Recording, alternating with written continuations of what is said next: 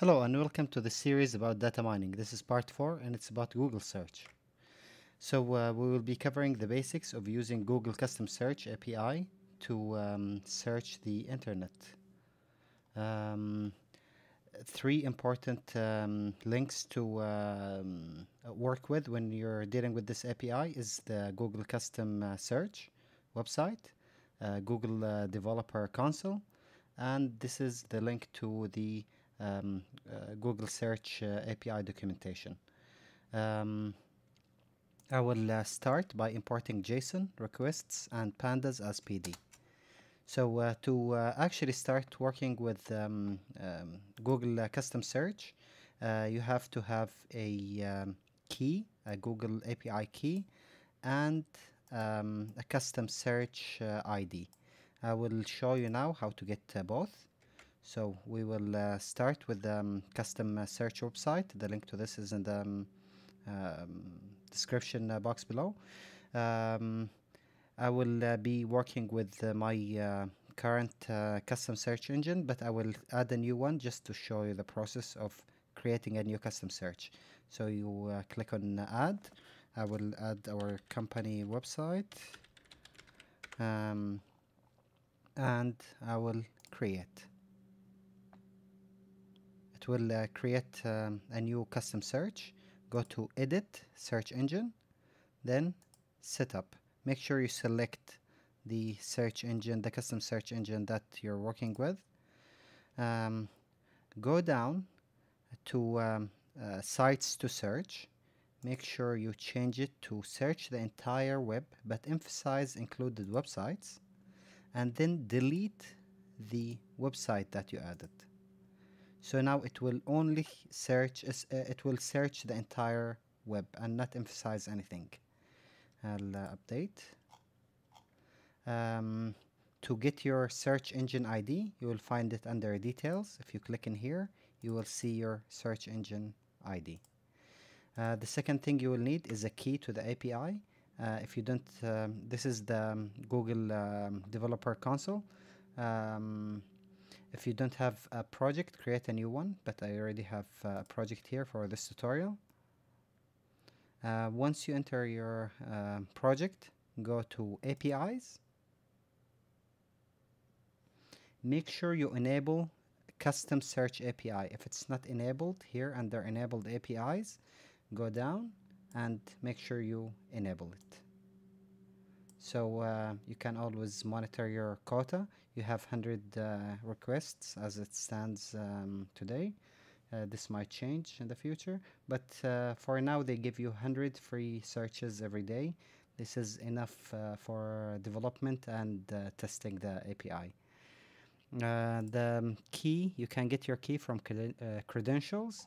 I will be using this key, which is a server key. If you don't have one, you can create a new key and click on server key.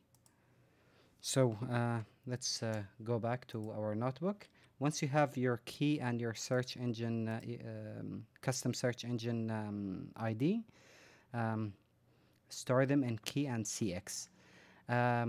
So let's take a look at the API itself. You have your required parameters. You have Q. This is your query expression. So you can, this is where you put your search terms, basically. Another important one is CX. This is where you add your custom search ID. Date restrictions, exact terms, exclude terms, all important things. File type, this is where you can specify a file type from a list of file types that Google index. Then you have GL is important too. This is the geolocation of end user. Google host, if you are working with google.fr for France or google.de for Germany, you can specify that in your Google host parameter. If you're working with image search, you have a lot of really important parameters in here. The image color type, color, gray, mono. You can the dominant color of the image, you can specify which color you want from this list. Image size, image type, a lot of really interesting things. In here you have LR, which is it will restrict the search results to a specific language. So if you want to work with Arabic, for example, you will put LR equals lang underscore AR. This is the number of results to return per page. You can specify anything between 1 and 10. The default is 10, so you don't really have to change that if you want the maximum number of results. Related site, you can specify which site you want to you can specify a site that you want to search or related websites to it. Rights, if you want to work only with Creative Commons, you can specify that too. Safe search, you can specify high, medium, or off. Search type, you can leave it empty if you don't want to, if you want just the Google search, or you can pass the value of image to do an image search.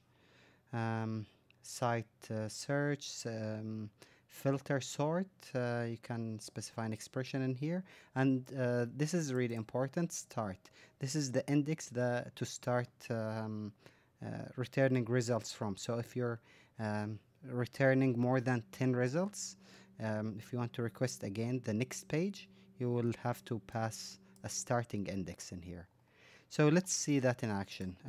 We'll prepare our request. In here I'm passing the URL for this API, and I'm passing 3 parameters only. I'm looking for Halloween, since Halloween is near. I will be looking at, I'm adding CX, which is my custom search ID, and my key, my Google API key. So let's execute that. Sorry, I forgot to execute something previous to that. Let me see. CX is not defined. Yeah, I forgot to process this field with my key and my CX. Now let's go back in here and rerun this cell. Now I will request this URL and parameters, and I will be using the method get to get the results according to Google documentation. The first thing I want to do is process the result text into a JSON object. So JSON.load_s for string, load string, and I saved that in results, an object named results. Let's inspect the results that we have. So I'm looking at all the keys that it returned. It returned kind, URL, items, context, queries, and search information. I'll be looking at each one of them individually. Kind, it will tell you that you're doing a custom search. If you're doing an image search, you will get in here image. URL, it will return a full URL with all parameters where you can just replace anything in here. For example, you can replace your queue with another query, num, or anything else in here to a different value. So that's the template URL basically. Second thing I will be looking at is items. Items are the search results. So I'm looking at the length of them. I have 10 results. Queries. Few important things in here is one is next page. So I know there is a next page in here. I know the total number of results is, okay, what is that? That's 117 million results about Halloween.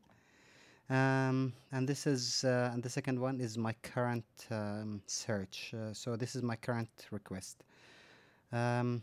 This is the starting index for the next page, 11. So if I want to get the next page, I can pass 11 to start parameter. We'll be looking at that in a minute. Finally, we have search information. In here, it will just tell me how much time it took to perform this search, total number of results, and other things. So let's take a look at a single search result. I'm looking at the first one under items. From my 10 search results, you have cache ID, display link, formatted URL link. You have HTML formatted URL and a lot of other things. Not every search result will include everything in here, but the things that you will always get are title, cache ID, display link, formatted URL, HTML formatted URL, HTML snippet, and snippet. In here I have something else, for example, like, let me see, that's a snippet. HTML title, you won't always get that. A page map, you won't always get a page map. Some results don't support page maps. And inside page map, you might get completely different structure. So it depends on what you're looking for and the website that you are looking at. So let's process this. I'm defining a simple function in here. It will loop over results, and it will get the link. It will put it in a data frame. So I'm passing data frame. I'm naming this column link. Then I'm adding a new column, title, and I'm looping over my results to get titles, and finally snippet. Then I'm returning this data frame, and in here I'm calling this function and passing the results that we just got. And this is how it looks like. I have links in here. I have 10 results starting from 0 to 9. I have titles in here starting with Wikipedia, history, IMDb, Halloween.com. This is interesting. The Library of Congress and CDC. The CDC website has something about Halloween 5 days ago. And you can see your results in here. You can extract more results if you want, but that will do for this tutorial. If you want to get the next page, you will be using the next page index. So I'm looking at results, queries, next page, then I'm getting the first result within that, and getting the start index of the next page. Let's see that in here just to look at it. We have next page. I'm getting the first result within this list, and I'm getting the start index, which is 11. The second thing I'm getting is my search terms. So I'm doing that in here. I'm I'm redefining the URL. Actually, no need to redefine your URL, but you have to specify the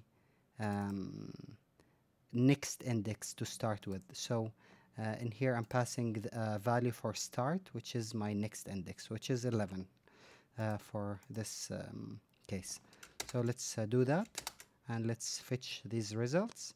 And in here, I'm I redefined my function. Actually, no need to do that. Then I'm calling it again, passing my results, and concatenating my old results with my new results, and ignoring index to get this. So I will have I have now 20 results in here, starting from 0 to 19, with all 20 results with links from Google search. This tutorial is available open source on GitHub and viewable on NBViewer. The link to this is in the description below. Feel free to use this whenever you're working with custom Google search. I hope if you like this, you will subscribe to this channel and watch the previous part about Twitter API, data mining Twitter API, or the next part about MongoDB. Thank you.